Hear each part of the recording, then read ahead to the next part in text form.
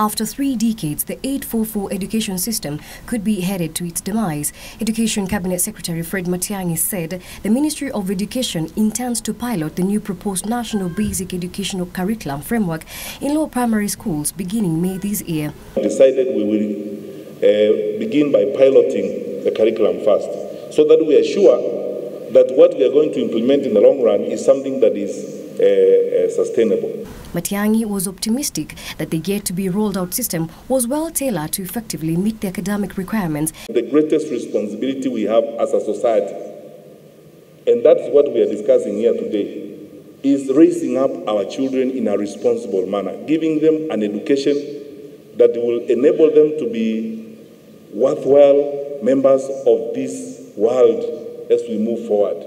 And that includes giving them solid foundations on value-based life. And favors age-appropriate content delivery with 2 years in nursery, 6 years in primary, another 6 years at secondary, divided into junior and senior secondary education of 3 years each, with the current Class 1 to Form 4 titles being replaced with Grade 1 to Grade 12. The proposal further indicates that in 2018, those in Class 4 would transit to the new curriculum, with the last KCC examinations being administered in 2021. Teachers will be trained on the new curriculum and preparation for a full takeoff. We will have to relook again at teacher training, for example, to prepare our teachers for a competence-based curriculum. That question has been answered in terms of method, cost, and process.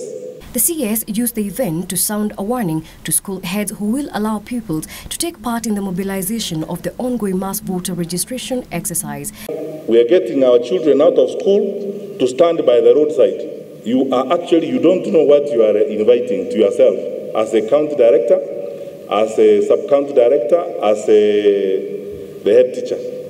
That is illegal. Let our children stay in class. Surely, why would you bring standard 3 kids to the road? They are not going to be voters. What's wrong with us? NAT has hailed the move, but is urging for good piloting program and internal and external evaluation of the outcome.